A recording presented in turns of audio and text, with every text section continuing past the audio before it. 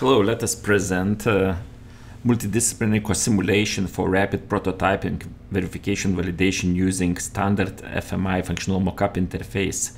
So here you see example of the 3D CAD nuclear fusion reactor, which has a service vessel where we service this reactor, and we can co-simulate it together with other tools like CAD, Magic, SysML, as you can see here, running smooth simulation, and we'll explain how that is implemented.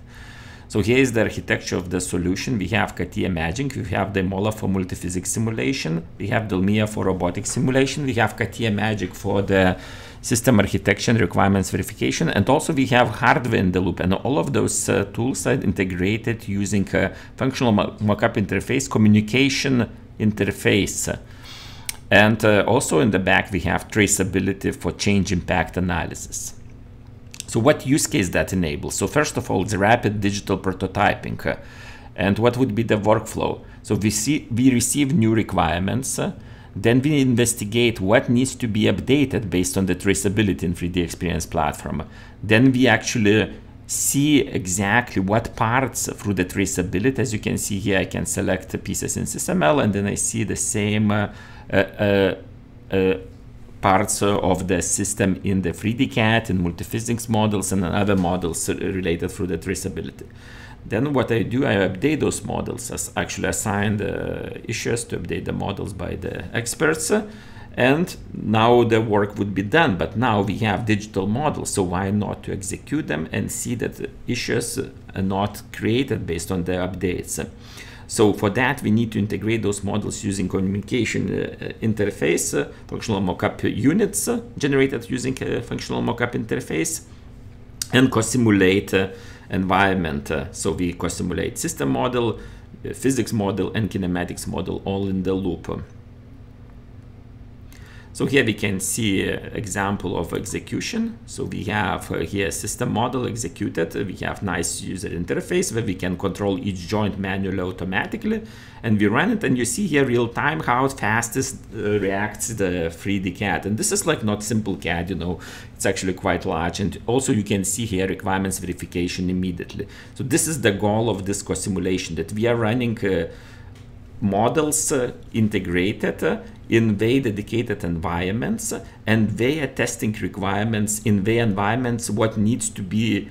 Another use case, digital requirements validation and verification. So once we have this integration, right, so it's no longer that just simple execution for the fast prototyping. Right now we can actually check that they are not failing. So we capture requirements, we can capture also test cases, you know, because the use cases comes as scenarios, so we can run those scenarios and we have expected results, right? So we execute those scenarios in activity diagrams, which we will see, and we co-simulate, and we get a feedback loop from every tool. We can get dedicated feedback loop based on that tool. For example, if Dymola can do physics simulation, so it can test for the power usage, for the speed of robotic arm. If 3D simulation and the robot simulation in Delmia can test, you know, reach of the arm, they can detect collisions. They can test for other things related to the geometry, and that we can get as a requirements failure. Because those different requirements, we mean different things. And now when we execute, we get requirements verification. Here we see in CAD Magic requirements verification based on the joint limits. Now we will run through different scenarios, and we will get as a result requirements. As you can see here, the speed of integration is really high because we can have all those joints moving, and here we have requirements, and we have communication FMU connected to that, and we will talk about that later on. But here we see that execution is saved as the instance, and we can track, you know, bounds, value, margins for each requirements, and we see that of the execution we have 3 requirements satisfied and 1 requirement failed with the timestamp. That's not it. This is what you can do like with formalized requirements in SysML.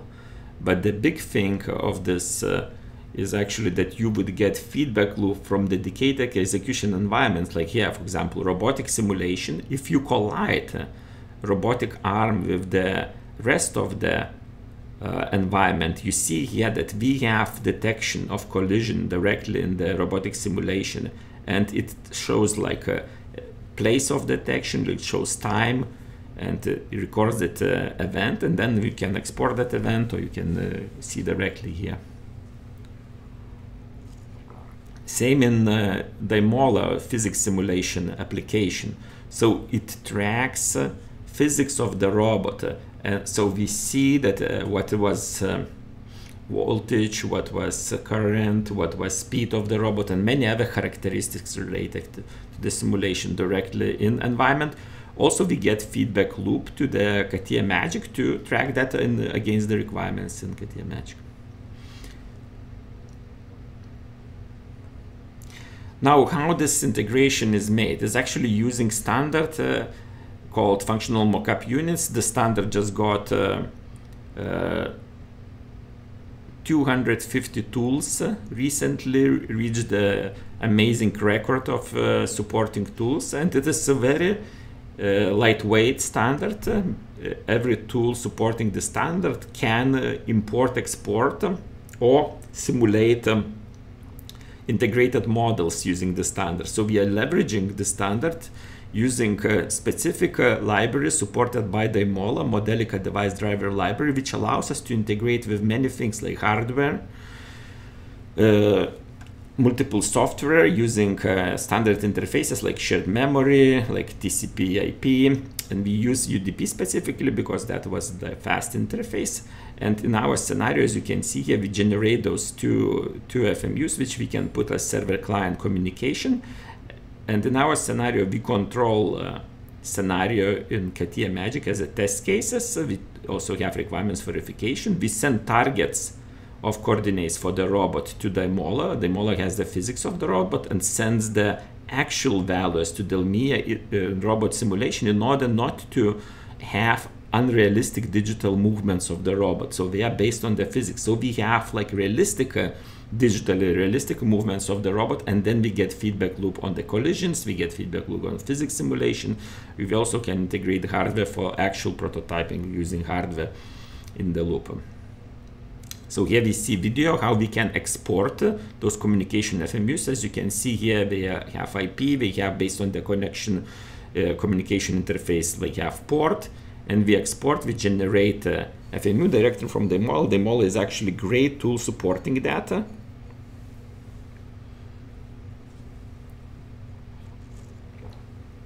And here we have Dymola exported those interface FMUs.